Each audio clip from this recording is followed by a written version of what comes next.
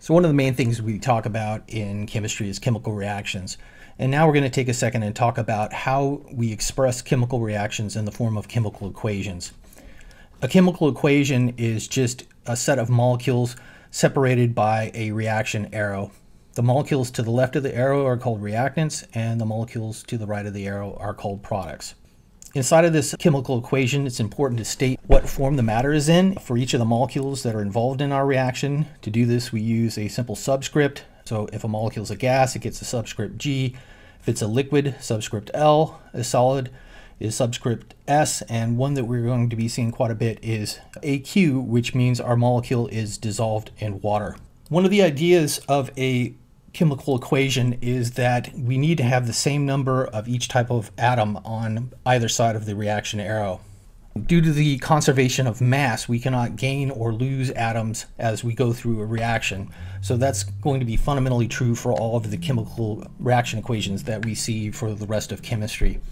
So here we see a basic chemical equation. If we look at it on the left-hand side, there is 4 hydrogen atoms and 2 oxygen atoms. So we have an H2 and we have 2 of those, so 2 times 2 is 4 hydrogen atoms. Here we have an oxygen molecule. An oxygen molecule has 2 oxygens in it, so we have 2 on the left-hand side of the arrow. On the right-hand side of the arrow, we have a water molecule. H2O is our product. So each water molecule has 2 hydrogen atoms and an oxygen atom. So if we have 2 waters, we have 4 hydrogen atoms and 2 oxygen atoms. So that's going to be true from here on out. Whenever we see a reaction equation, this idea is going to be true, that whatever atoms we start with in our reactants, so here is our reactants, are also going to show up inside of our products, most likely in a different form. So something that we're going to see quite often is you end up having to generate the products of a given reaction. So if we give you a set of reactants, you need to come up with what the products are. When you do that, it's going to be very, very important for you to take a second and balance the reactions. And so we're going to talk about that in the subsequent videos. And when you're done, this should always be true. The same number of each type of atom is going to be the same on both sides of the reaction arrows. So the idea of balancing is kind of important. So we'll see some examples of that here in just a second. One of the other things that's important, and part of the reason why it's vital for you to balance a reaction, is that the number that is out in front of each molecule involved in our chemical equation is very, very important. So this is called stoichiometry, and it tells me exactly how many of each molecule is involved in the reaction.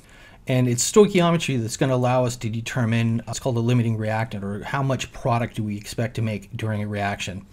So with this basic chemical equation, the stoichiometry says that for every 2 hydrogen molecules, we use up 1 oxygen molecule to make 2 water molecules. That's what this chemical equation is saying.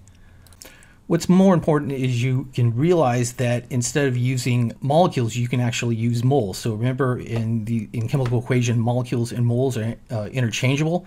Molecules are a very small number, so we probably will not be using molecules very often during reactions. Typically what we use is mole. And now we can apply that idea to this chemical equation, that 2 moles of hydrogen molecules react with 1 mole. So if we don't put a number in front of there, there's an implied 1 mole of oxygen molecules, and those go to make 2 moles of water molecules. So usually when we look at chemical equations, we will be talking about the stoichiometry in terms of moles of reactants and moles of products.